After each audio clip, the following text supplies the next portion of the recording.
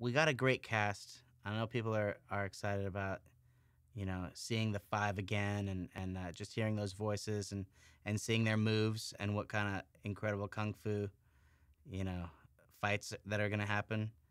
How they're gonna top the fights that they had in the first one with Tai Lung, and I think they really do. I think some of the sequences are just mind blowing, and it's the combination of exciting kung fu action with the ridiculous comedy that Poe can bring to the movie. I guess that's the magic.